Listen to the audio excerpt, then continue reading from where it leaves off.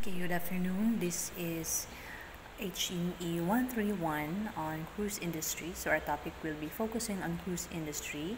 First, we're going to talk about its history and the start of the cruise industry. So the reemergence and innovation of water travel in the later part of the century greatly increased the number of international travelers who avail of this mode of transportation.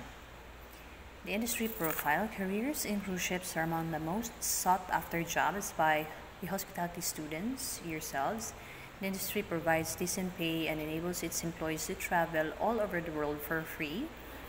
Cruise ships in this era serve as floating vacation liners.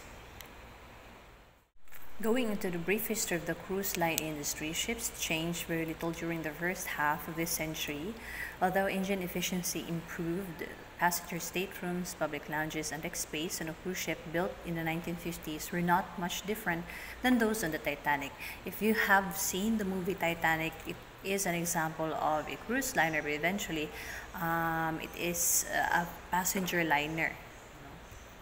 So cruise ships in this era serve as floating vacation liners. It became a commodity for vacationers now to ride in a cruise line for purposes that they want to travel places all over the world.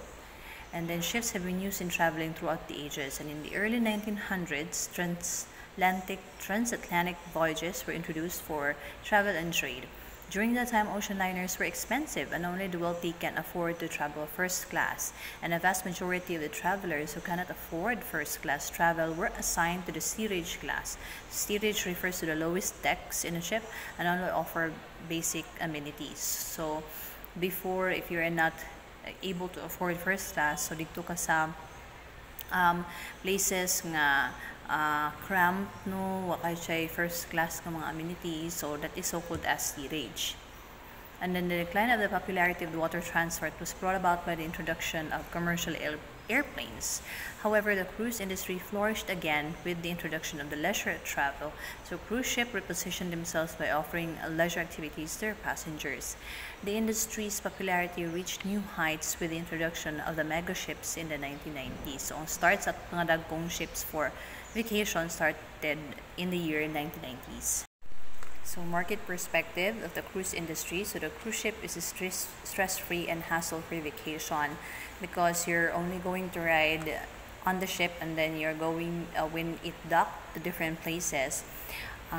It will also offer you the chance to travel different countries. It provides a new experience to vacationers as this differs from their usual vacation habits because you're going to live inside a ship, a very big ship or mega ship. And then cruises offers different activities inside the ship, such as swimming, because there are swimming pools also, and then jogging shows and other recreational activities. There are also cruise ships that has malls, inside. And then cruises facilitate socialization and networking, and a cruise is ideal for special occasions like honeymoons, anniversaries, and rekindling and renewing of relationships, maybe meet some friends or new people. And then a cruise provides a brief overview of historical and learning experiences from one port to another. And in-house experts such as port and shopping lecturers provide passengers with information about the places included in a cruise itinerary. In the advent of highly sophisticated technology, cruises offer a safe travel experience. Sea vessels ensure guest safety and security. There are no instances or less instances wherein cruise ships have encountered accidents at sea, but there are instances wherein you're going to be seasick because of the big waves. These ships are made to withstand extreme weather at sea. So the cruise package price is generally all inclusive, and then passengers will know how much the vacation will cost. So I will give you an example of this trip. The one I have showed you is on the life at sea inside a cruise ship, and this one is what is the feeling of a person traveling using the cruise line. And then classification of cruise ship, we have the sizes, gross registered tonnage, and then the capacity in each ship. For very small, we have under 10,000 tons and then not exceeding 200 passengers. For small, we have 10,000 to 20,000 tons. So we have passengers of up to 500. And then for medium, we have 20 to 50,000, 500 to 1,200.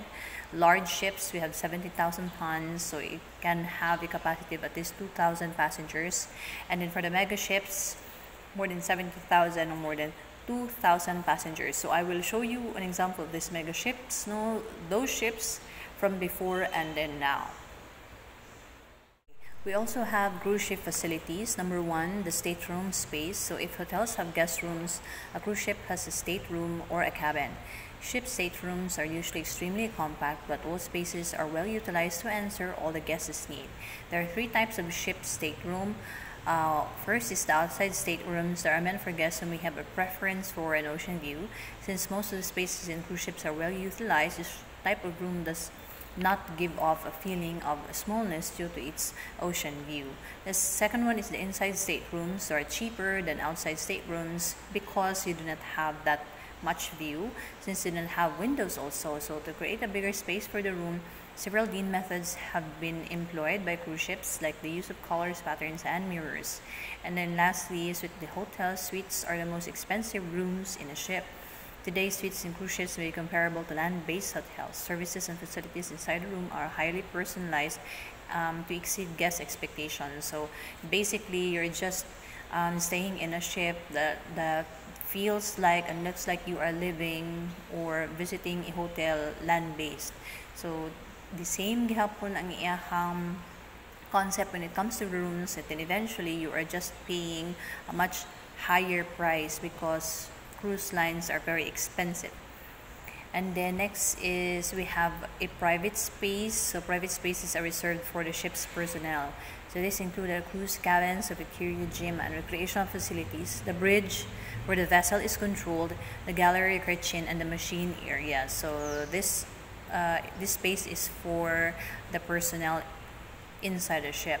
And then we have public spaces. So these are areas dedicated to passengers' usage. The public areas in cruise ships are similar with those of land-based hotels. The following are the areas that comprise the public area section of cruise ships, as you have seen in the presentation. We have the reception area, the dining room, and then we also have a showroom in which this serves as the ship's venue for entertainment and business functions such as conventions, conferences, and meetings. And then we also have pool area. They also have gym, spa, and sports facilities. And then also children's area. This offers services for babysitting to a wide range of age groups as compared with land-based hotels. This service may only be availed in top land-based as part of their highly personalized services. So it is quite expensive. And then we also have gift shops. So it sells both souvenir items and sundries. Bigger vessels may even have dresses and jewelries by designer labels. And then clinic, internet center. There is an internet inside the cruise ship. So it means you can also send your pictures, your videos in the social media. You can update your loved ones when you are there. And then casino operations, of course. And then that is on in an international perspective about cruise line. Okay, going into the Philippine setting of cruise lines. So the Philippines ferry and passenger ferries are the lifeblood for traveling in and among the Philippine Islands.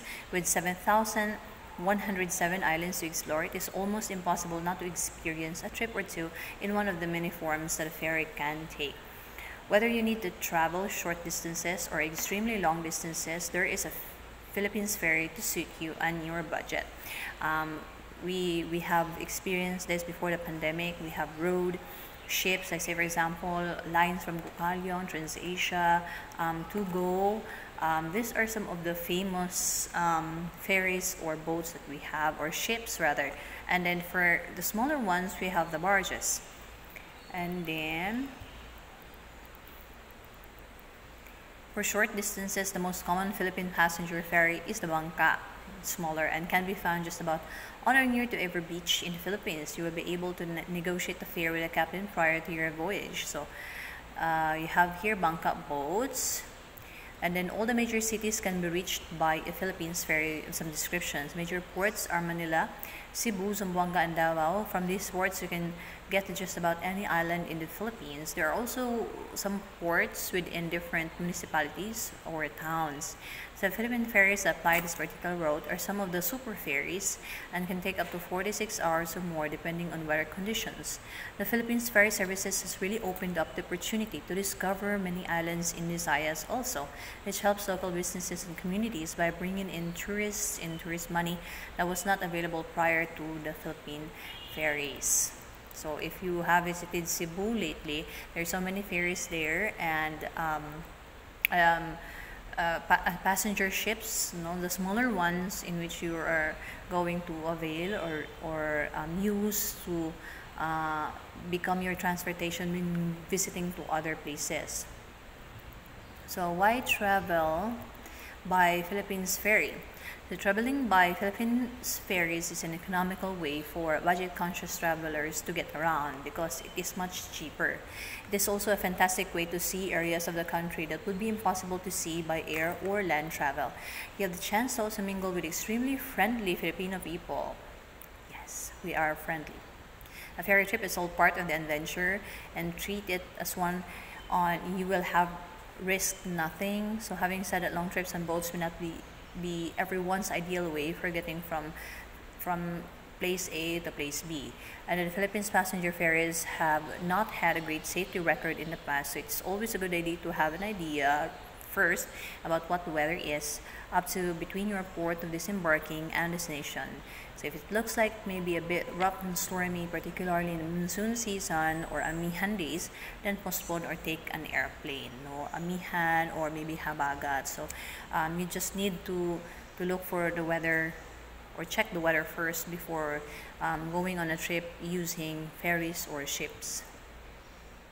So what are some of the ferries on the Philippines? We have here the following. We have the Cebu Ferries, a sister company of the Super Cat and Super Ferry, which are all subsidiaries of the Aboiris Group. So Aboiris is a very rich and famous family or group of family in Cebu particularly. So they owned most of the Super Cat and Super Ferries. So they call it the Cebu Ferries. And then we also have the Montenegro shipping lines, and then Negros Navigation, so considered the oldest shipping line in the Philippines. It was established on July 26, 1932. And then we have the Super Ferry, which is now Tugo, the second largest shipping company in the Philippines, and it is one of the major subsidiaries also of the Aboitiz group of companies. So in the presentation, you have seen here an example of the Cebu Ferries, Montenegro lines, the Negros Navigation, and of course, the Super Ferry, which is now Tugo. What are some of the career opportunities? Because I know that some of you really want to try working, maybe have your JT inside the ship. So you can do that also. So I have heard that there are some on-the-job opportunities inside the Go Ferry. So you need to also be open to possibilities, specifically because you are studying hospitality management. So some of you really want to work at sea because the pay there is much higher than the land-based hotels. So we have here opportunities for you. So the cruise line industry offers various career paths in the tourism industry. So cruise ships have land-based and sea-based operations from which a person can choose his or her career. The sea-based operations may be divided into bridge and hotel operations. So the bridge, the captain has a final authority on the bridge. The deputy captain is second in command. We have the chief engineer who oversees all mechanical equipment such as engines, electrical systems, and maintenance or repair of the ship itself. And then we have the chief medical officer as the head of the health provider of the passengers and the crew.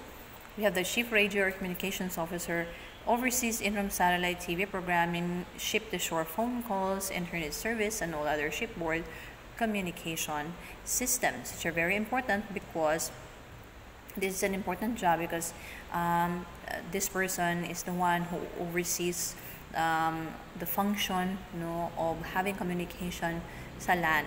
So if there are problems, maka-communicate diretso. And then for the hotels, a new hang opportunity, we have the hotel manager, and then have front desk personnel also, because there is an accommodation inside the ship. And then the shore excursion manager or the concierge, which orchestrates the operation and booking of the port-based packages. We also have cruise director that provides guests with onboard activities and entertainment. We have the executive chef, so he's the one who manages the French kitchen brigade on the ship. We have the head housekeeper of ship steward, manages the sanitation of all staterooms and private spaces. And then we have the food and beverage manager, as well as its personnel or crew. And then lastly, we have the chief radio or communication officer, who oversees all communication systems inside and out. So we have the hotel, we have the bridge, and then also he is responsible for looking into if the communication of the ship going to the land is good, because we're going to travel, because there's so many routes rather yung cruise ship. So therefore it is very imperative that the chief radio operator knows to improve the communication of the ship and the land-based cruise. So that is on the industry of a cruise ship, and that is just a history. So I'm just lecturing you on the history and what it's not the totality of it, but just a chunk apart. So I will be seeing you on our next lecture. So have a great day and enjoy.